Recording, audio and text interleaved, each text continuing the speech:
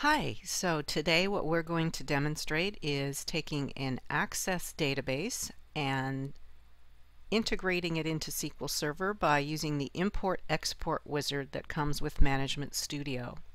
So I have Management Studio up, and you can see that on the left-hand side I've highlighted the folder that says Management, and I'm going to just go ahead and right-click that folder and say Import Data.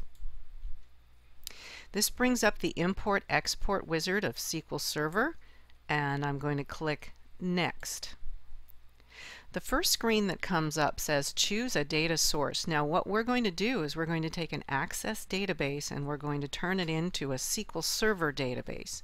So I'm just going to go ahead and choose Access right here, Microsoft Access, as the data source, meaning the type of database that we're going to take and bring into SQL Server. Then I'm going to browse for my Access database, and as it happens I have this in Canvas and I also have it on the network. Under Instructors, KPost, Student Read, SQL Server, Code Samples, there's a little Access database called star v2000. Very simple Access database. I'm going to open that up. And I don't have a username or password, so I'm just going to say Next. Now this is the destination. Where do we want this Access database to go in SQL Server when it's been converted? And I'm just going to leave it native SQL client because that's where we want it to go, is to a SQL Server database. I'm going to use Windows Authentication, and down here on the database, instead of saying default, I'm going to create a new database. So I'm going to click New, and I'm going to call this star.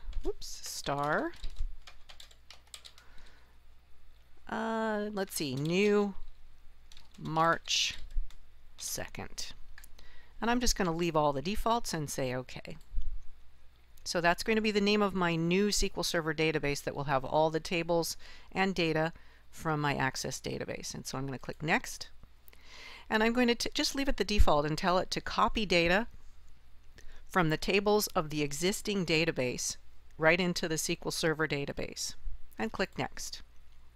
Then you can see that I have all these tables. I have 5 tables and 1 query. So I'm just going to choose each table, and then I'm going to go back and click on Customer and see where it says Edit Mappings. This is your opportunity then to change any of the characteristics of the fields of this Access database when it goes into the SQL Server database. Now the fields the field names are fine. The data types are a little bit different in SQL Server than they are in Access, and what SQL Server tries to do is create the best match between data types in Access in SQL Server. So anything that is a string or a character field in Access is probably going to be a varchar field in SQL Server. The N here indicates Unicode, which means that SQL Server will use 2 bytes of storage to store every character instead of 1. I'm going to just click off on the nullable box here on customer number because I know that's the primary key. That's the other thing that Access and SQL Server have that are not in common, is how they create those relationships. And you notice that the import-export wizard does not preserve any keys here, foreign keys or primary keys. So you're going to have to go in there and add those yourself with alter table statements once this is created. So you can also click on the little Edit SQL button, and you can add your own SQL if you want to. You can go right in here and add the primary keys in the create table statement if you wish. I'm not going to do that or change the data types. I'm just going to do it here through the GUI.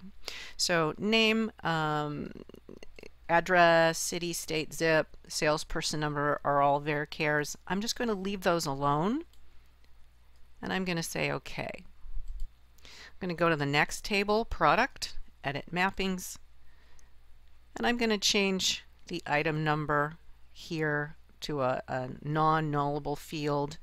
The rest of these, when I look down, I have a price field and it's a real number.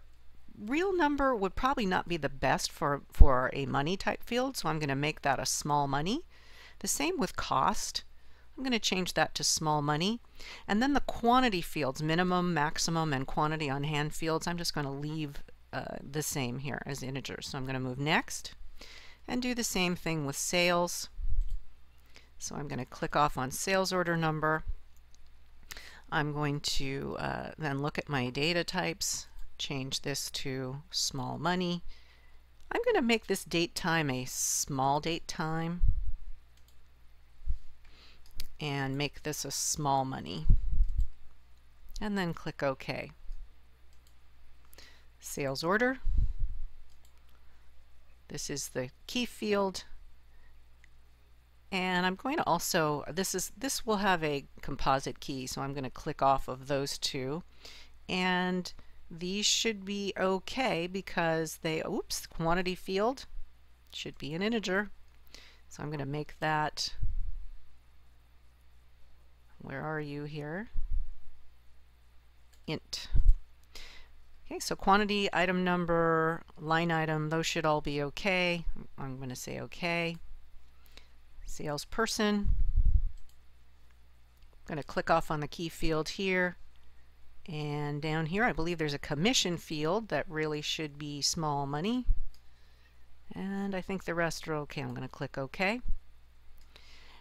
And then I'm going to click Next. If you click the preview button on a table, you can actually see the data in the table. So you can see that this table actually has data, and you can see exactly what it is.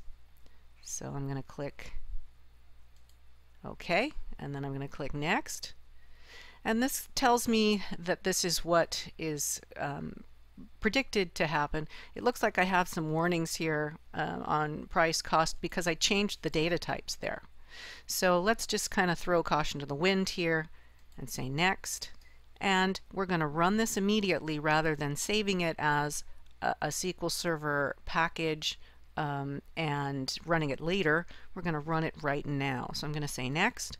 And this gives me a summary of what's going to happen. You can read that if you want. And I'm going to say Finish. And so we're going to see what happens. And as long as I have green, there's a little information here. It doesn't show me any errors. But as long as I have green, then it's good. It told me that would transfer 13 rows, 7 rows, 6 rows, and so forth for each table. And I'm going to go ahead and close that. And then if I go ahead, I'm going to just refresh my databases here. And I'm going to go look at star new March 2nd tables, and there are my tables. And if I right click and say edit top 200 rows, I can eventually see the data. There we go. You can see that the data has all been transferred. Now the next job for you would be to determine where the primary keys and foreign keys are and create those using alter table statements. But at this point you have a viable SQL Server database. If I create a database diagram and say yes and add all the tables in, you can see that they do not have, once those are added in, that they're just added in kind of a linear fashion here. They don't have any primary or foreign keys, and it's up to you to add those in, and you know how to do that using alter table. All right, thanks a lot.